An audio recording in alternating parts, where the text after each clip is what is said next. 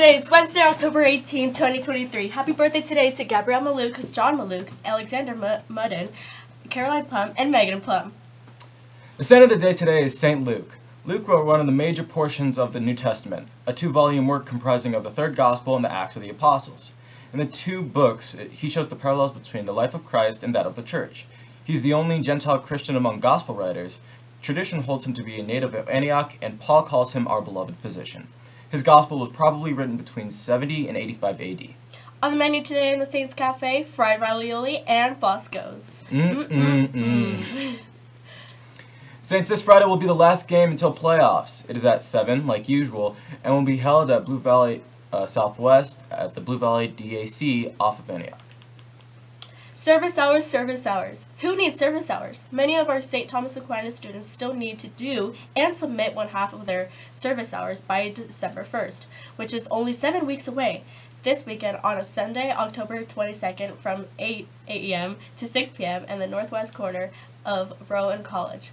Teens for Life will be standing in prayer protest against the abortions that are going on in our city. We will need to have people there for all 10 hours. Get a group of friends, teammates, or your family together and pray for the respect of all human life. Sign up for 1 hour or more at bit.ly/STA for life. Are you interested in trades? What does it mean to work in trades? It can mean working with your hands in the industries of automotive, welding, electrician, HVAC, and plumbing, to name a few of them. Maybe even owning your own business. If this is a fit for you, you can get a jump start and begin your training in high school during senior year at JCCC.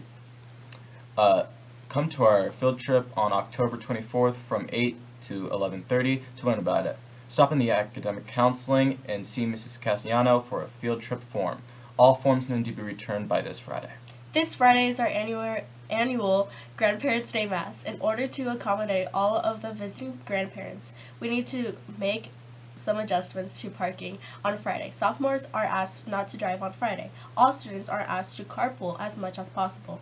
A portion of the senior lot that is closest to the building will be blocked off and reserved for grandparents.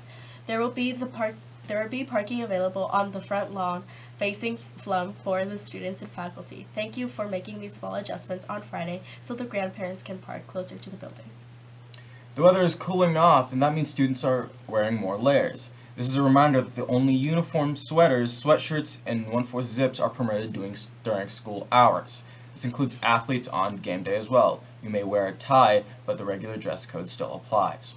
If you choose to wear a sweater or 1/4 zip, a collared shirt must be worn under it at all times. Uniform violations are grounds for a detention, so stay in dress code so you stay out of trouble.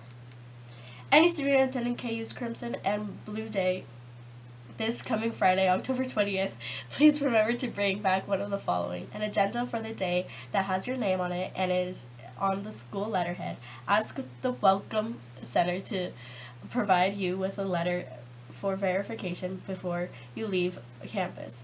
This will be typed on their letterhead, has your name on it, and is signed by the person typing it out.